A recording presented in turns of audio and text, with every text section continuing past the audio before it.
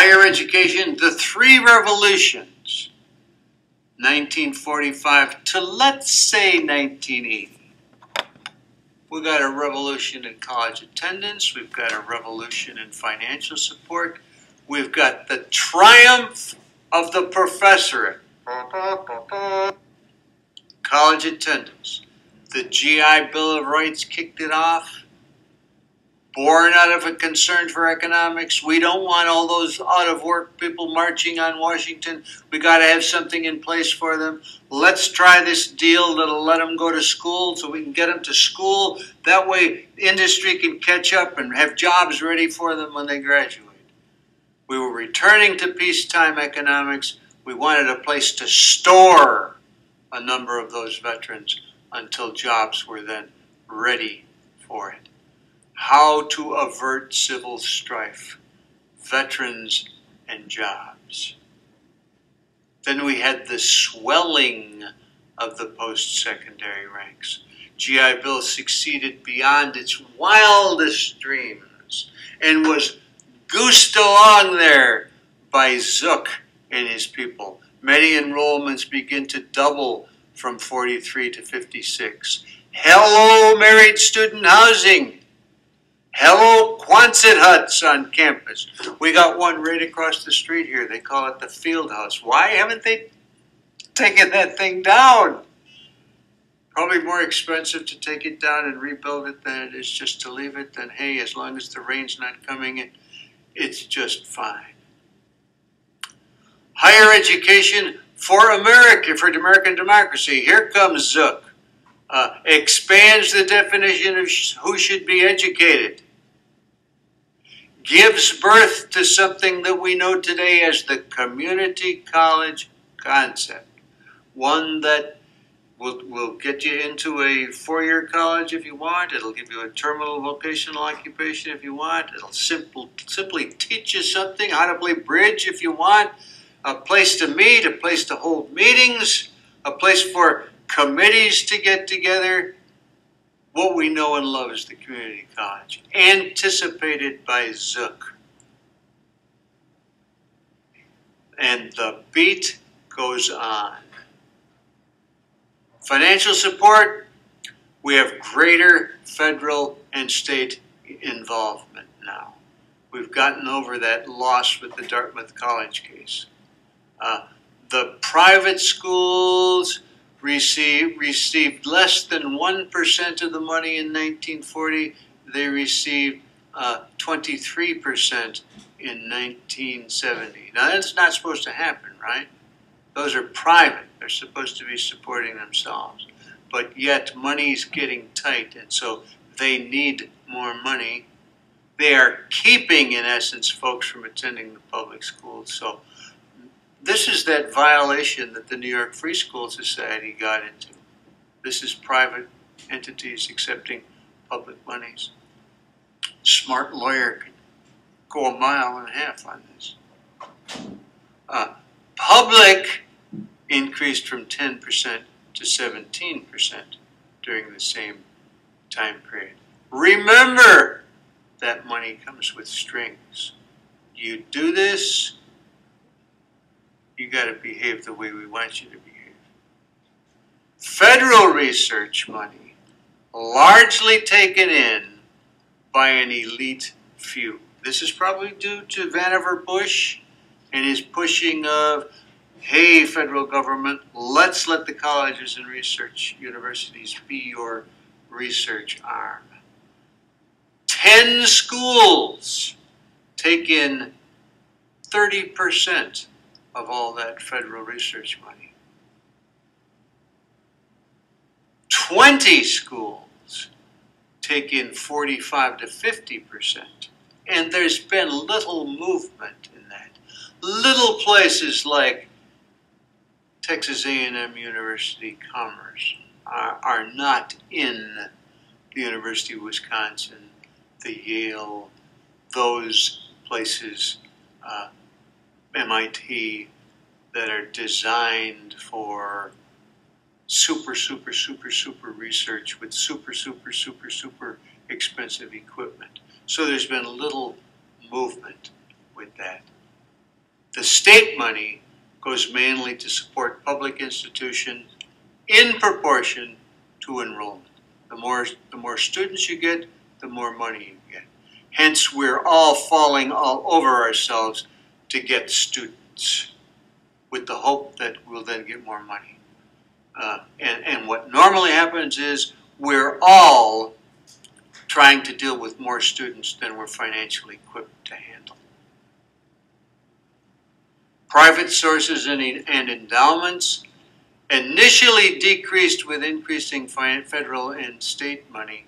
Now it's increasing when we realize that that federal and state money is it's great, but it's still not enough. We still need more. We're still going to ask you to include us in your will. Financial support, more student tuition. Do I have to tell you that this is increased? Do I have to tell you that this is increased even more beyond the realm of what this course is, the years this course covers? We go up to 1972, and hey, we're way beyond that now. And a larger proportion of that money we're still looking for. A much larger factor with private institutions. They don't get nearly as much of the federal money as the public institutions grow. Tuition growth, normally the rate is 2 times the inflation rate. That was over the 1945 to 1970 period. The average increase is about 8% a year. That's a lot. That's the average. Now, it doesn't happen every place at every time, but over the United States, the average increase in tuition has been 8% increase per year. And that doubles about every 9 years. Fees are also increasing in recent years. I'm getting you all depressed, aren't I? Okay, let's talk about something that makes me happy. The triumph of the professorate, born of increasing enrollments versus faculty shortages. Naturally, we're going to go up in status when there's more and more and more students and fewer of us. Now we're important. Now we need you. 1955 Committee of 15 set 40 as a minimum level for faculty with terminal degrees. In other words, back in 1955, this committee got together and said, how many PhDs should there be at a university? And the answer was 40% of the faculty need to hold them. This sets up competition in the late 1950s, competition to get those people with the PhD or the EDD. Involves more money. Come to our institution, we'll give you more money. Come to our institution, we'll give you better help. Come to our institution, we have better classrooms, we have better labs, we have better equipment. No, come here, we'll give you a reduced teaching load. Come here, this institution is high on the prestige level, much higher than that institution over there. So we have larger and we have more faculties. That's not facilities, that's faculties. We have larger numbers of people teaching on campuses now than we did back then. We have over 200,000 in 1952-53. Over 500,000 by 1970. Competition increases quality at all levels. Small institutions can now have people on their faculty from Harvard. In my case, from Wisconsin. What the year 2 years before I graduated, the graduates went to University of Minnesota, Ohio State, and Brown University in Providence, Rhode Island. When I graduated, I came here to East Texas State University. Another fellow that I was working with went to Rider College in New Jersey, and another one took a job as a science coordinator in Dubuque, Iowa.